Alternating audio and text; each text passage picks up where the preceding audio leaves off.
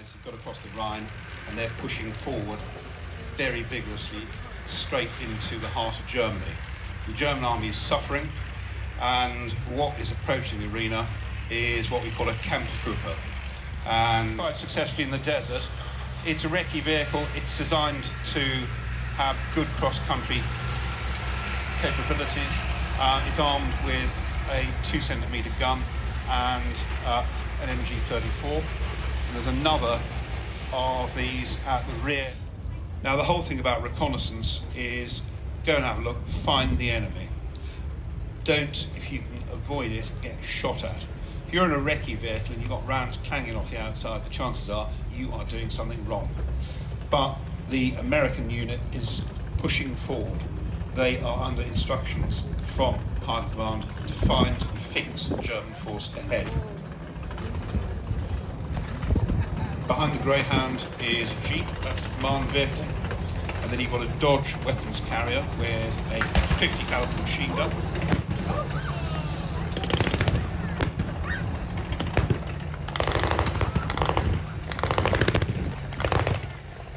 The trap has been sprung. The MG-42 is firing. They are scoring hits on the soft American vehicles.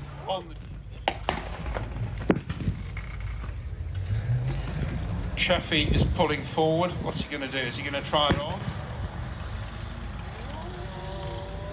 No, the Chaffee has thought better of it. He's coming under fire and he is pulling back to await reinforcements.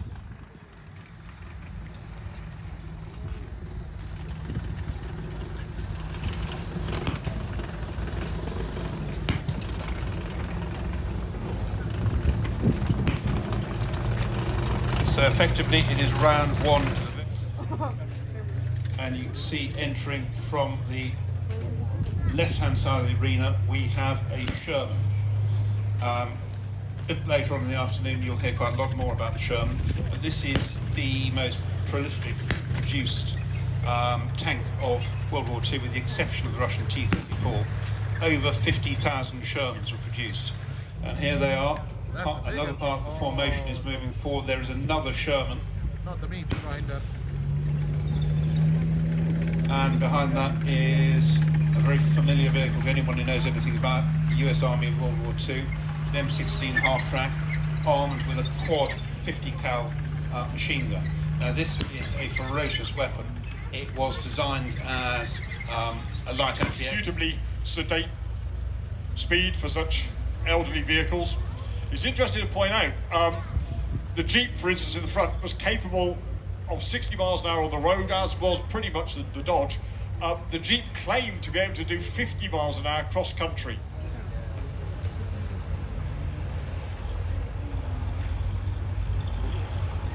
And a company called American Bantam very quickly produced the winning bid, as it were, but then realised almost immediately that they weren't capable of meeting the demand. The American Army said, yeah, we like it, it looks good, it does everything we want it to do, can we have several 100,000 please? The American Bantam said, well, can't do that. So the order was passed on to a company called Willis Overland. That's why we tend to call them Willis Jeeps. The Dodge here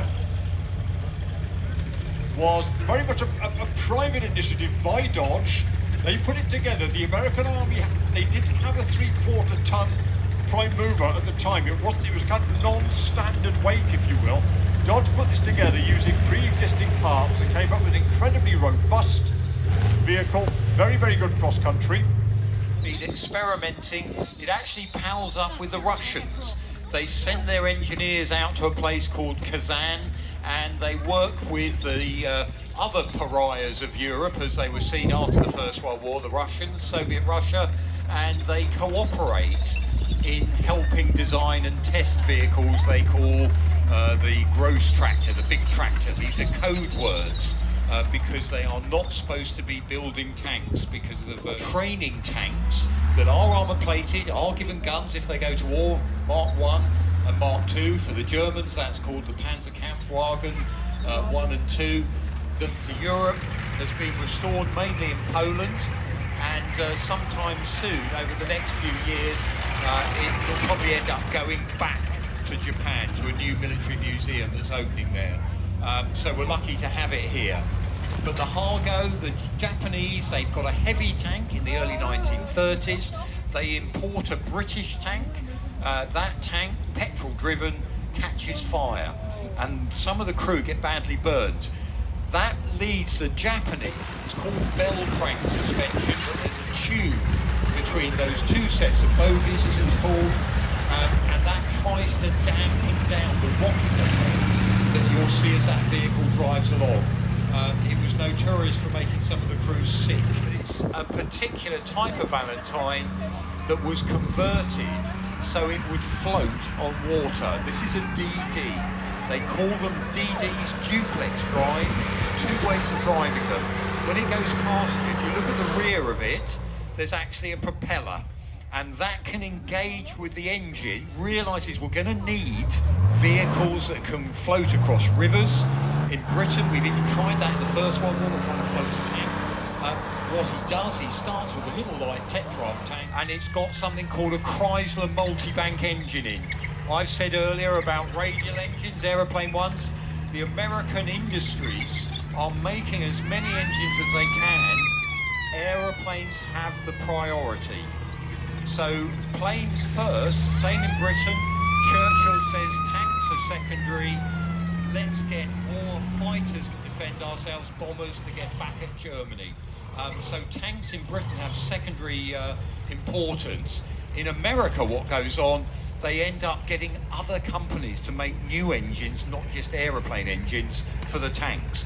And that particular one, you get 5 engines bolted together, Chrysler car engines, with one central crank.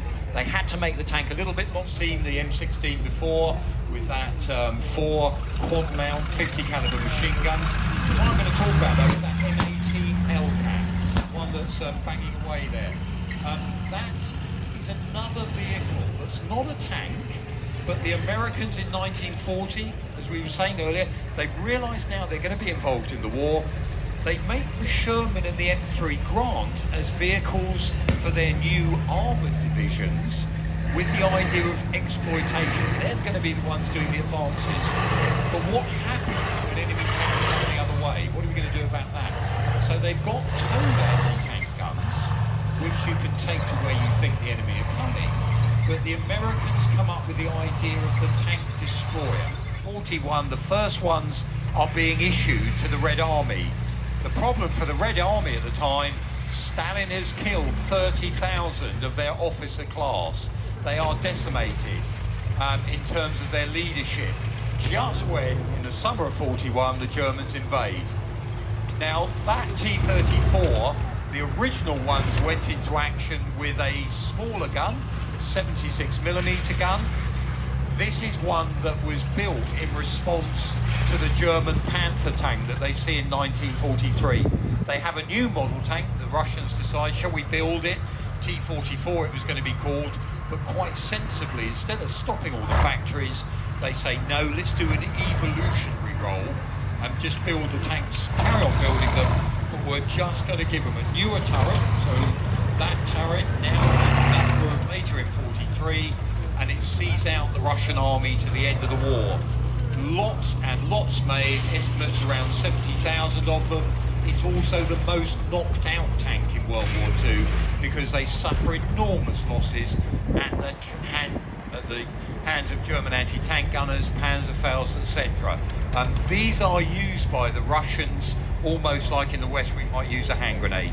If you need 20 in the world, because again they're smaller, lighter, and that of course goes down very well, especially if you're in a country that doesn't have you know, much in the way of infrastructure. You don't want too many roads being chewed up. Now down the far end, that tank moving off there with that beautiful, beautiful engine though, that's a British Comet tank. It's a cruiser tank. We finally get our act together towards the end of the war. As I mentioned earlier, Churchill says planes are much more important.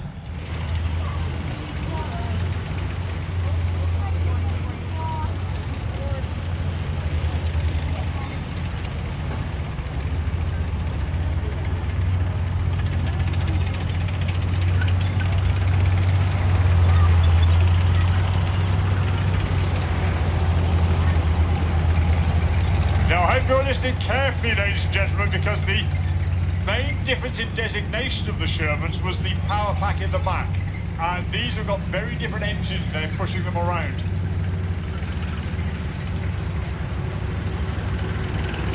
Initially, tanks were powered by aircraft engines, and the first engine to be put into a Sherman tank was a Continental Radial. It was an aeroplane engine, and as I think David mentioned earlier on, if you imagine a kind of vertical radial engine where you have the cylinders in a circle but arranged vertically as it would be, say, on the front of an aircraft or on the wings of an aircraft, that dictated the size and shape of the Sherman tank for the last time, that she's got applique armour welded to the outside. The first chunk at the front covers the ammunition stowage, the back covers the fuel. They're going. There's an embargo by the UK and the US on them buying new tanks, and also the Soviets are supplying the Arab nations with T-34-85s and on a Sherman. But what you have to do is you have to enlarge everything to take that in, and they picked that T-23 turret because it was the largest one they could find, and it was larger because the ammunition was larger again. The other thing they had to do To the wonderful engine notes of these vehicles driving around.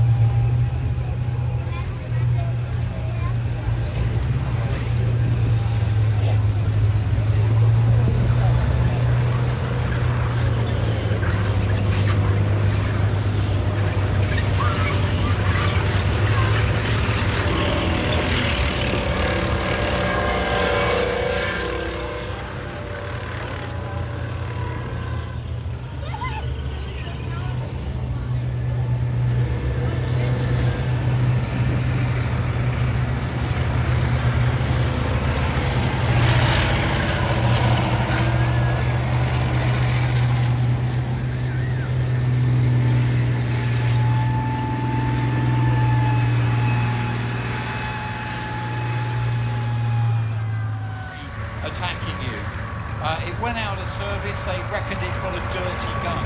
Too many fumes in the cab. Lots of other countries carried on using the Scorpion, and some of them outgunned them with even bigger guns. There's about 100 different variants of it out there. The turret was reused on a number of other countries' vehicles. The Austrians had it. All sorts of countries use that TS-30. Now the bigger tank driving around, that's a British Centurion. They didn't really like them. They thought they were too under-armoured compared to something like a Centurion. But in the background, they're worried in case, what if we could never buy tanks forward? Let's start a program to make our own. In the 1930s, they made a couple of tanks under licence, like their vehicles. After the Second World War, Germany is a divided country, east and west. NATO worried about Warsaw tank, worried about the potential attack of the AMX-30. The Germans make that Leopard tank. And that tank is a fast tank, you can see that. Big MTU diesel engine, that same British 105mm gun, same everything else. But what they do is they don't bother about too thick armour on the Leopard one. They think speed is going to be their main protection. The particular one, very confusingly, he's got a British gun on because Royal Ordnance in Britain offered any country that bought the Chinese tank with an upgrade.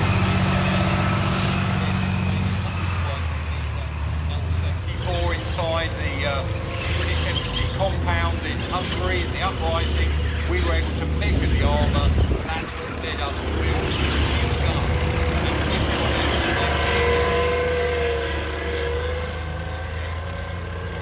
Still in service. Now you can see it with the Type 59. You can definitely see it with this T-72. It's a low tank. It's an attack tank. They wanted lower profile. Therefore you're less of a target to be seen and hit, and they do that by bringing one person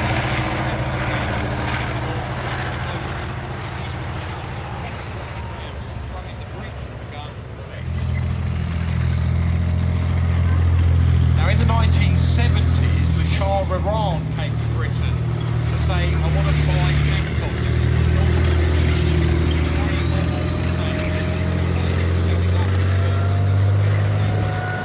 Operational requirement in 2006 to have these sent out there because the Snaps Land Rovers weren't capable of doing patrolling. They didn't have enough protection. So what they did was they upgraded the protection on them. And what you get is you would got slat armour on them. And if you look on there, there's the white and green patches on there. That's ERA, explosive reactive armour that's put on there. Below that, on the whole sides as well, is passive armour to provide more protection, especially for the road wheels, etc. It certainly is. It can push out to, technically, 80 miles an hour, although I've had rumours that it's gone faster, but that would be against the rules. And the whole idea is deep reconnaissance. Yeah, deep reconnaissance, long-range stuff. It's strategically mobile, which means that if we want to move it to another country, we don't need to put on a... Fortunately not. But there are heating elements inside there, so heating pipes, which the girls and boys can put up their trouser legs, essentially, which warms them up, which is quite nice. And the opposite was true in Afghan, etc., that you end up with sort of cooling suits because the other extreme is, or air conditioning because vehicles... The terrain is absolutely awful for armoured vehicles. It's a few metres of top, so the sound of the vehicles you're seeing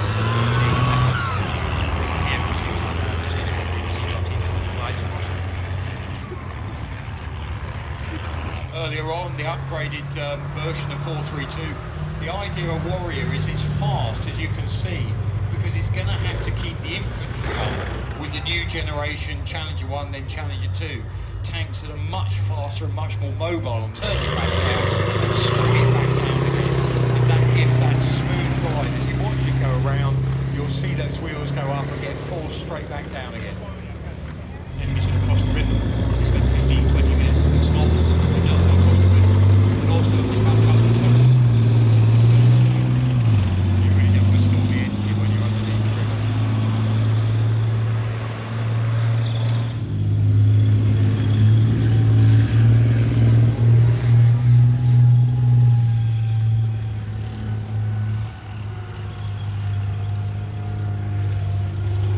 So you still go through the same system of mobility kill. In other words, you can disable the vehicle Or do you say, is it K-kill for knocking one out completely? Yeah, so we have K-kill, which is the vehicle's destroyed. We have M-kill, which is mobility kill, and we also have an F-kill, which means we've destroyed its firepower capability, so it's no longer a threat. So you hear on the radio a lot, right, I've been F-killed, or I've F-killed this vehicle, just keeps things nice and simple.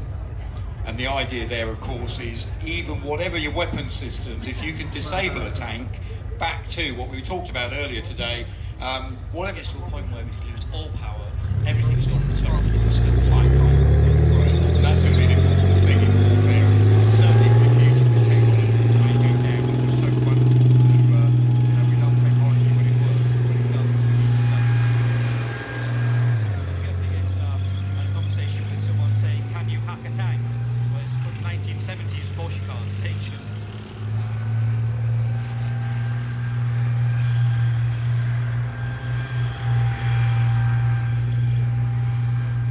Hasn't got ammunition or food for the troops. So again, quite all of these things are training and working together to get the best out of things.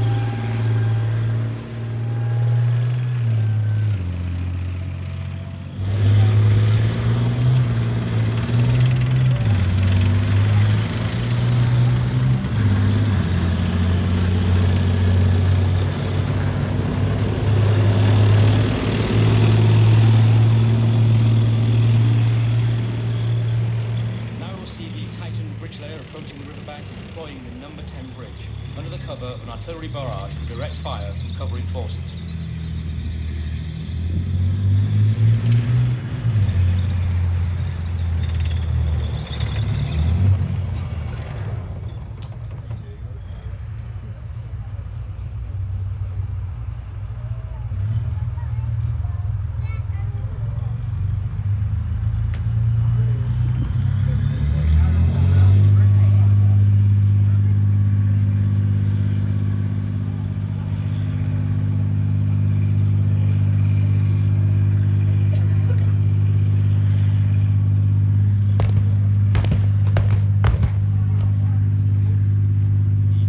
Carry a number of bridges, the number 10 and the number 12 bridge. The number 10 bridge has a gap crossing capability of 26 meters and can be launched in under 2 minutes. The number 12 bridge can be launched in 90 seconds, although this only has the crossing capacity of 13.5 meters. Each of these bridges can be used in conjunction with each other to create a larger bridge. It can also ford rivers to a depth of 5 meters.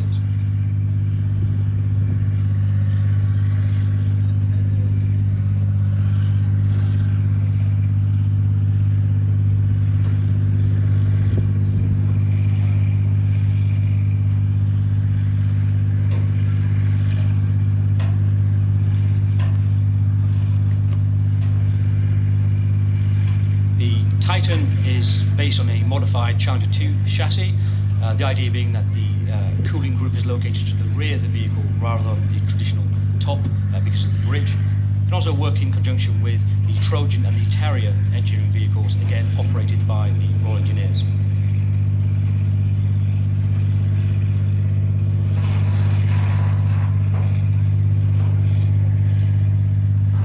From here, the engineering call sign on the ground will declare the crossing point open and begin to marshal across the friendly forces.